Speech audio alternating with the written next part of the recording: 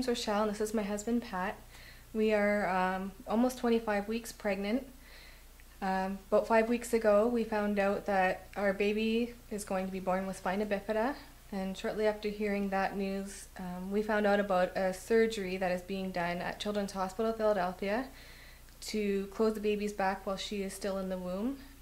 So we are pursuing that surgery, and we'll be doing that next week. Our surgery is scheduled for Friday. With this surgery, it's not offered anywhere in Canada as of right now, and as far as I'm aware, we're the first people to go down there with OHIP's funding, and hopefully it sets precedence for families who get this diagnosis in the future.